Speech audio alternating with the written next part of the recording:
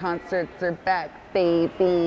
In a moment of downtime before heading out to perform and meet fans. The pandemic was scary because we had a million tours booked and then we didn't. Waterpark's lead vocalist, Austin Knight, shares what it's like to be back on tour. It's really fulfilling, and it reminds you that it's all real too. Because when you only see it through like your phone, it's not as real, but then when you meet all those people in real life, you're like, oh, you do exist. That's crazy. Exhausting as it is. Makes me so tired.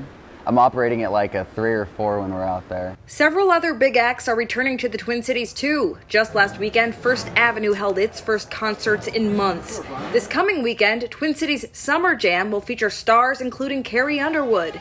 For Austin, safety will be key. I liked last year because I didn't get sick. Yeah, that's the first time, because normally we meet a lot of people and then they cough in my mouth and then I'm so sick. Masks are required at the Mall of America meet and greet. And as tours continue from London to LA, Secret life of me. There will be plenty of songs to perform. Austin says he made more than 100 during the pandemic. Fruit roll-ups. 17 are out now on an album called Greatest Hits. It's gonna be a good time.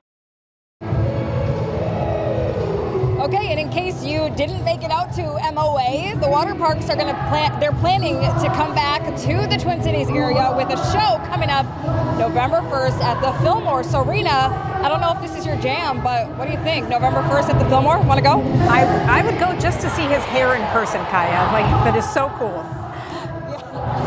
All right, thank you. Enjoy.